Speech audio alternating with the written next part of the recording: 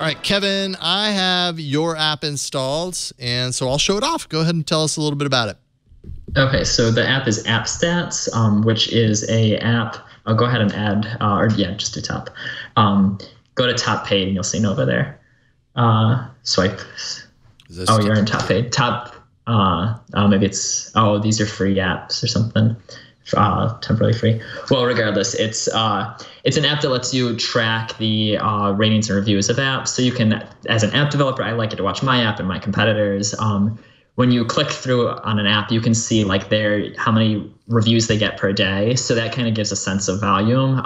So if you change that to 2 years or something, you'll probably see spikes whenever they release an update. So you can see that's basically when they release an update, they get all those reviews. So you can compare that to your app. And on the daily rating, it'll show you when you have a ton of reviews, each day it's not really going to change what the total is, but you do kind of want to know, are people today leaving more positive or more negative reviews? So it'll show in green if today's average, there we go. So it'll show in green the rating today, 4.9, that's above average. Then you can see it dropped some places for some of those. That's likely we released an update. I guess we're doing an update now, but it's just bug fixes. It's not that exciting. It doesn't bring us up in the rank as much as bigger ones. So it's nice to track how your app is doing and how your competitors' app are doing, or just to kind of see what other apps are doing, how users respond to them. Dang, this is really neat. Yeah, I know. I just downloaded it because this is going to be a really helpful app for what we do. This is super helpful for what we do. We want to know how apps are doing, and we want to figure out who's doing well and what the stats are. Where things are moving. I have to imagine this is a great tool for developers to keep in tune with.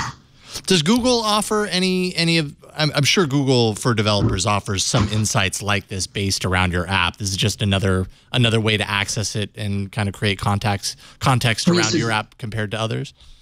Yeah, this provides the other apps, whereas Google only gets you data on your own. But this is it's just scraping the Play Store. And so they do have issues. I think some of their proxies are in other countries. And so then sometimes it gets thrown off by that because the Play Store will show different ratings for that. But yeah, it works pretty well. It doesn't get updates that frequently, but if something's broken, they do tend to fix it.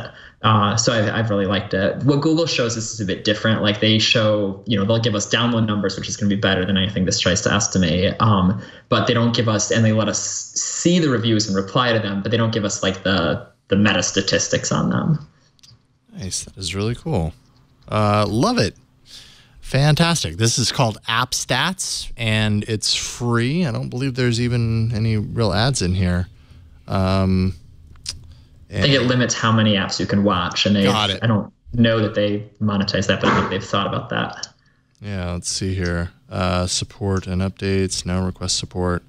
I was seeing if there's any way to purchase to lift that limit, but cool stuff. It's called App Stats, and you can find it in the Play Store. Kind of track how apps do and how they perform compared to others. That's really neat. We're watching you. Nice tool.